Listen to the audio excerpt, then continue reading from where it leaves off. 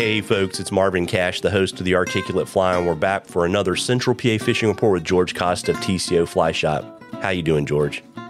I'm amazing as always, Marvin. How are you? As always, just trying to stay out of trouble. And, despite what Punxsutawney Phil saw, you actually are warming up a little bit in Central PA. A little bit. We're getting a little toasty over here. Temps are starting to rise, which is nice. Doesn't mean it can't change next week. But this week we've had some nice warm weather, and we are starting to get some good bug activity. We've got plenty of midges around.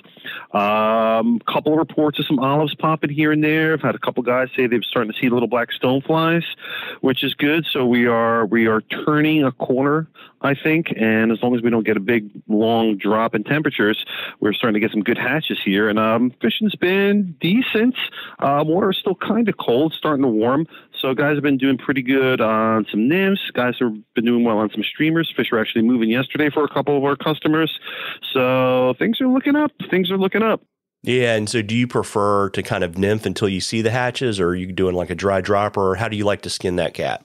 Oh, this time of year, I'm not going to fish it dry until I see something actually legitimate and worthwhile to put it dry on. So I would say stick with those nymphs until you actually see fish, rising fairly frequently.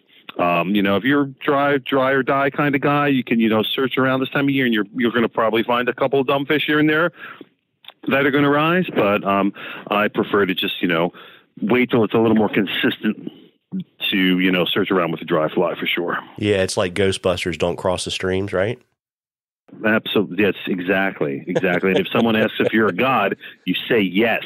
Yeah, there. See, lots of wisdom on the fishing report. And as we mentioned last time, we were going to announce our drawing winner on this episode from all the folks that asked questions in 2022.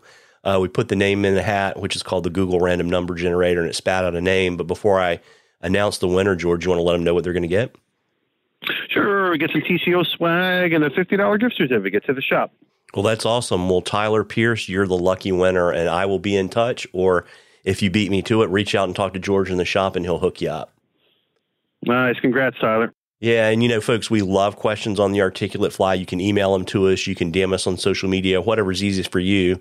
And if we use your question, I will send you some Articulate Fly swag. We are drawing for something cool from the shop at the end of the year. And George, before I let you go and get back to inventory and sell that last cape that you just seem to not be able to move, you want to let folks know? No, somebody will buy it. Somebody will buy it. You want to let folks know shop hours and location and all that kind of good stuff? Any special events? Absolutely. We are here Monday through Saturday, 9 to 6, Sundays, 9 to 3, on the web at tcoflyfishing.com at 2030 East College Avenue here in State College.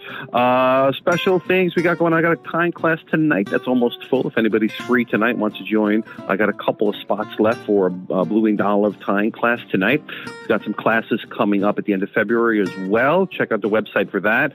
And hope to see you in the shop soon. Well, there you go. Well, listen, folks, you owe it to yourself to get out there and catch a few. Tight lines, everybody. Tight lines, George. Take it easy, Marv.